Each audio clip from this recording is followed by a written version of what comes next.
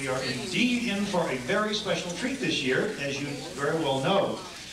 For those of you who have not had the pleasure of meeting and hearing our good friend Ragtime Bob Darch, I should just mention to you that without exaggerating, Mr. Darch is probably one of the people most responsible for the revival of ragtime in the world. Because at the time during the 1950s, when he was collecting ragtime sheet music, when other people weren't, and the years that he was personally going throughout the Midwest and reintroducing ragtime to the small towns of the Midwest, including Sedalia, and making these towns aware of their ragtime heritage. He was doing it on a personal basis, on a one-on-one relationship, by playing in theaters and saloons, in anywhere where he could play his ragtime. And over the years, he had a profound impact upon reestablishing ragtime.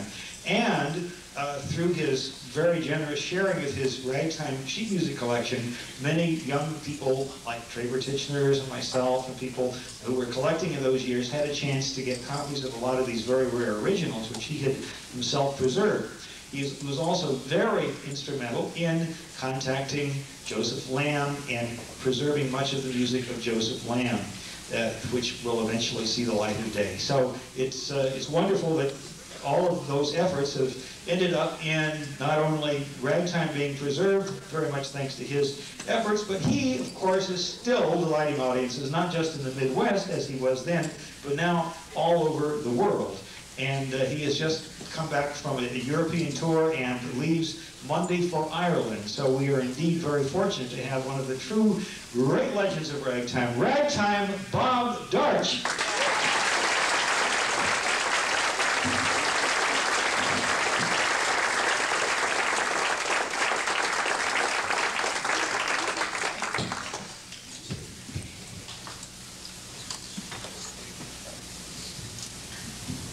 Flight 496, non-stop from here to Buffalo. We're going to need a little something on the end of this thing to hold it down.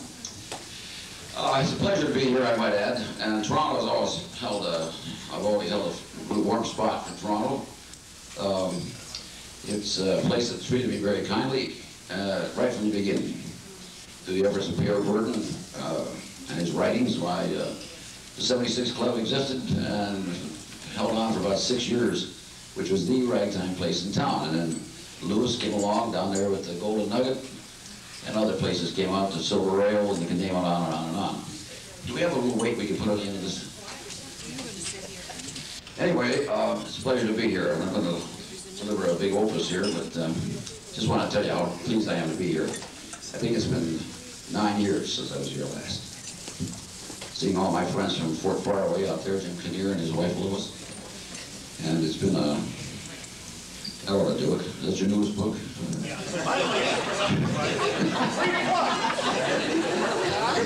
Yeah, that's great.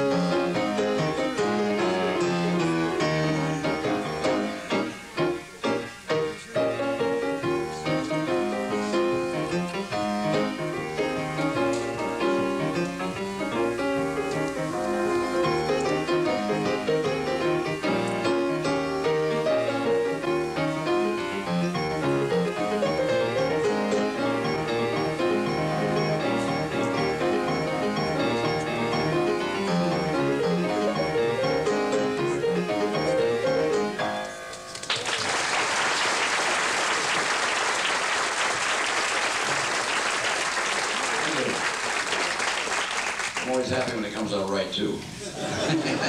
That last note's a bugger sometimes.